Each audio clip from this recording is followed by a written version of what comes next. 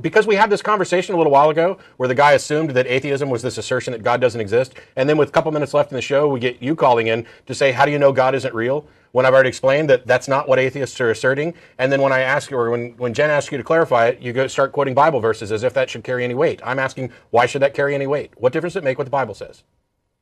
Because it's true. How do you know? How do you know? Because I just do it. It's by faith. You just, okay. So How do you know that? How do you know the Quran isn't? Is that just by faith too? Because it's not based on a God. It's based on... It's based on the same God you worship. No, it's not. Yes, it is. Yes, it is. No, it's not. It absolutely Yeah, it is. If Have you that read? were the case, then... Do you not know the story of Isaac and Ishmael? You haven't read your Bible, have you? That's the problem. Okay, Go read it, and story? you'll free yourself. Go read it Yeah. and actually study.